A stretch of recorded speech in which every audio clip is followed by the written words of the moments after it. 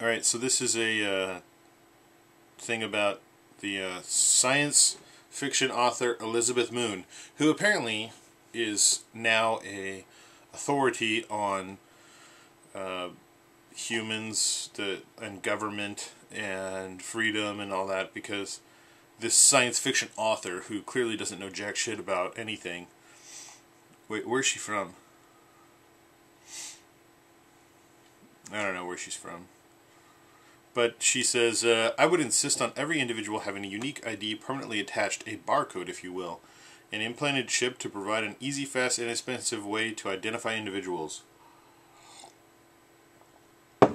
So this show that she was on, it's clearly,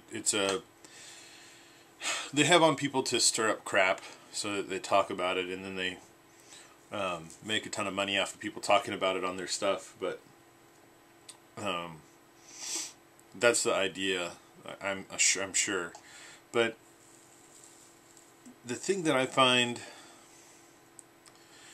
want to say about this, because it has been brought up. Okay, there was the very chip, which was left by the roadside due to concerns, and now there's a couple of new medical ones where they're talking about, you know, dispensing medication and all that.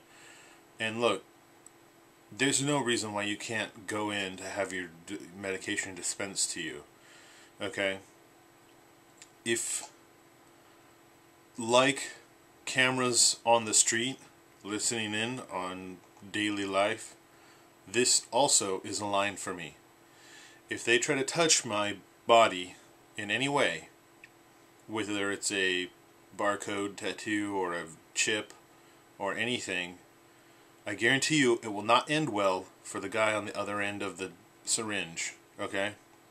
It will not end well for him. But there's going to be a long string of dead bodies before they find me, okay?